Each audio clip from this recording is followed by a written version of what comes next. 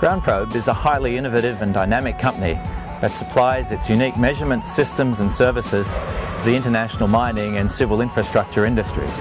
I'm here at a local quarry where the GroundProbe team are about to show me the capabilities of their new product called WHAM, or Work Area Monitoring. Its slope stability technology has improved safety on mining sites around the world and works by detecting potential wall collapses with sufficient warning to enable mine sites to be evacuated before the wall falls in. G'day Rowan. G'day Lockie.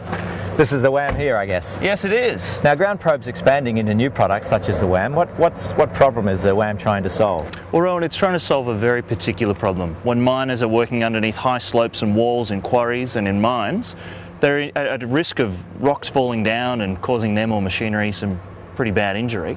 So what we do is we have the WHAM, it looks at a wall, it measures if there's any movement down to a millimetre or less, and then it can alert the people in the area to let them know if the area is safe or unsafe. Right, and how did the original idea arise? Well, it came out because we had our first product was the SSR, which we used to scan entire mine areas, but we found that the people who are working underneath the actual slope are the ones who are at the greatest risk of consequence if there is a rock fall.